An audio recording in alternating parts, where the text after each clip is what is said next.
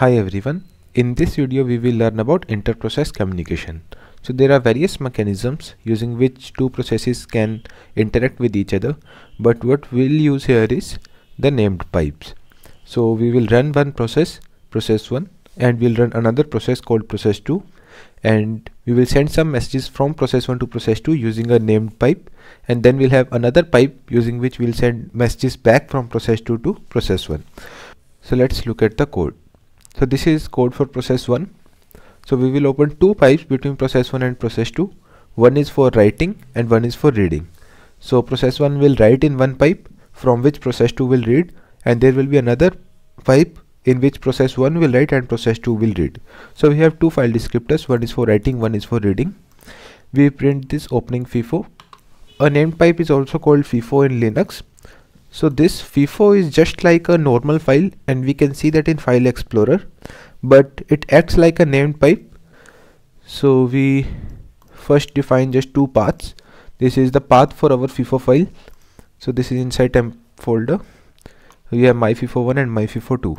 We use this mkFIFO function to create the FIFO file. Its first argument is the path to the file, and second is the permission. So if we check if the return value is equal to -1, that means there was some error, and here we are checking if the error number is not exist. So if it is exist, so that would mean that this FIFO was already there, and we do not worry because we just want that there is a FIFO at this particular path which we can use. We similarly create another FIFO file, and then we open both these files. So in process 1 we open FIFO1 for writing and we open FIFO2 for reading. So we give the respective file descriptor to these variables. And if we look at process 2's code, we have similar code till this point where we define this myFIFO1, myFIFO2, we make these both FIFOs, but here we use myFIFO1 for reading and myFIFO2 for writing. So let's continue. So we print that FIFO was opened, and then we have two buffers. One is for process 1 messages and another is for process 2 messages. Now we execute this while loop, and we first read the message from fdread, which means we want first message from process 2, and we read it in this buffer. We check if the message length is not 0, then we continue and we print that this was the message received from process 2. We reset this message from process 2 buffer, and then we take in input some new message from the terminal for process 1, and we write it to the fdwrite file descriptor. So here we are reading a message from the first pipe, and here we are writing to the second pipe using the write function. Then we reset this message from process 1 buffer. So this will execute in a while loop, and in the end we close both the file descriptors and we print FIFO closed and return 0.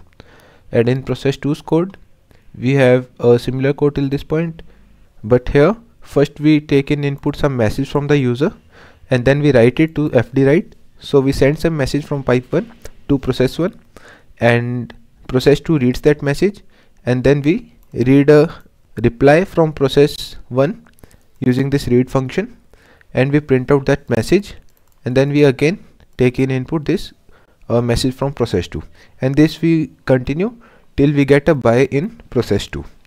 And finally we write an empty message to fdwrite so that in process 1 this while loop can exit. So the length of message from process 2 will be 0 and it will break, and then we close both these file descriptors and we print out FIFO closed. So let's compile both of these programs and see the output. Let's open two terminals.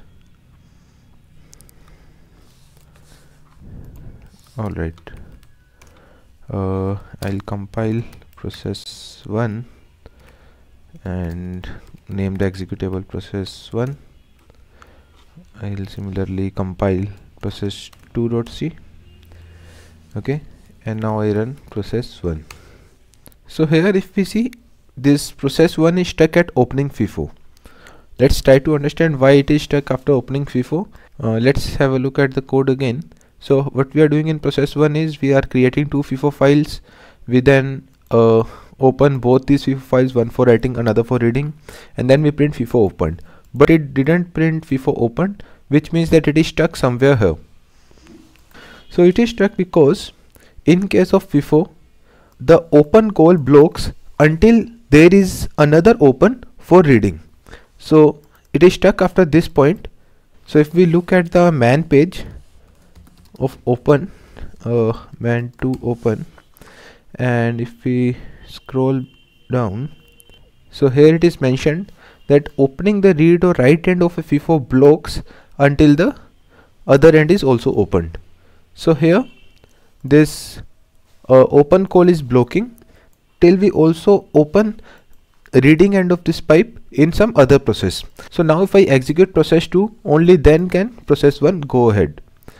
So let's again open these terminals.